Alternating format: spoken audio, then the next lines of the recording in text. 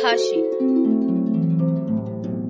ఒకరోజు అహ్మదు మరి అతడి స్నేహితులు ఉద్యానవనంలో నడుస్తూ ఉన్నారు. వాళ్ళు ముల్లాను గుర్చి మాట్లాడుకుంటూ ఉన్నారు. ముల్లా నిజంగానే చాలా మేధావి, ఎవరూ అతన్ని జయించలేరు. నువ్వు చెప్పింది నిజం, మనం అందరం అది అంగీకరించాలి. నా దగ్గర చెప్పొద్దు, నేను ముల్లాను జయించగలను. నిజమా? మరి మనలో ఒక పందెం అహ్మద్, నువ్వు ముల్లాని వేదికలో ఒక్క నిమిషం ప్రవాహంగా మాట్లాడించాలి. ముల్లా మాట్లాడడమా? ఆహా, అది అలాగా. రేపే దానికి కావలసిన సమావేశాన్ని ఏర్పాటు చేయండి. అయితే ముల్లాతో ఈ విషయం మీరు చెప్పకూడదు.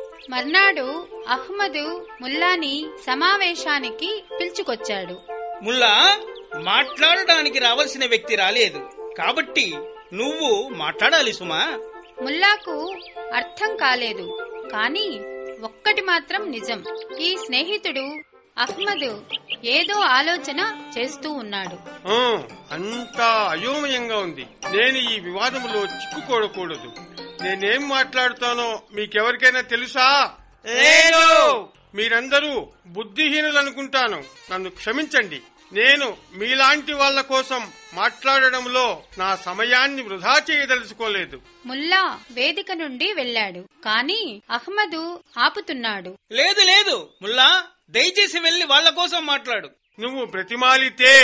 కాబట్టి ముల్లా శ్రోతలను చూసి మళ్లీ అదే ప్రశ్న వేశాడు. నేనేమి మాట్లాడుతానో మీకెవరికైనా తెలుసా? అవునవును, మేము మాట్లాడతాను, బాగా తెలుసు. మీకు తెలుసా?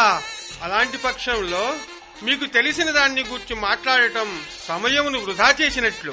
ముల్లా వేదిక నుండి వెళ్లాడు, కాని అహ్మదు ఆపుతున్నాడు. వద్దు వద్దు ముల్లా, దయచేసి వెళ్లి ఏమైనా మాట్లాడు. అలాగే, ఇదే ఆఖరిసారి. మనల్ని మూడోసారి పిచ్చి వాళ్ళని చేయకుండా చూద్దాం. సరే, మళ్ళీ నేనేమి మాట్లాడుతానో మీకెవరికైనా తెలుసా? మాకు తెలుసు. మాకు తెలుసు అంటే కొందరికి తెలుసు, మరికి కొందరికి తెలియదు. ఎంత తెలివైన జవాబు! అలాగైతే తెలిసిన వాళ్ళు తెలియని వాళ్లకు నేర్పించండి. దానితో ముల్లా వెళ్లిపోయాడు. అహ్మదు అతన్ని ఆపటానికి ప్రయత్నించలేదు. తన ఓటమిని అహ్మదు ఒప్పుకున్నాడు.